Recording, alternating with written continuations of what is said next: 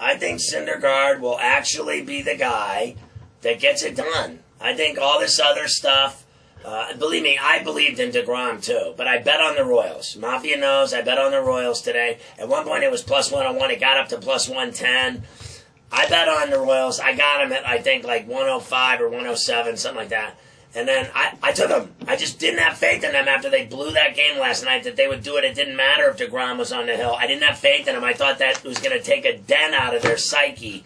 And they weren't going to live it down. They weren't going to live down that butchered first game. They butchered that game. They should have won that game. And the fact that they butchered it, I mean butchered it in a big way. They stopped hitting. All they did was strike out. From the ninth inning on, they struck out.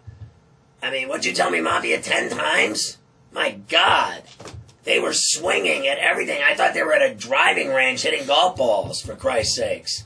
They looked awful. I don't know what the hell happened. That's not the team that got to the World Series by beating the Dodgers and Cubs. That is not the team. So, but I do believe in Syndergaard on Friday night, and I'm here to tell you right now I'm betting on him.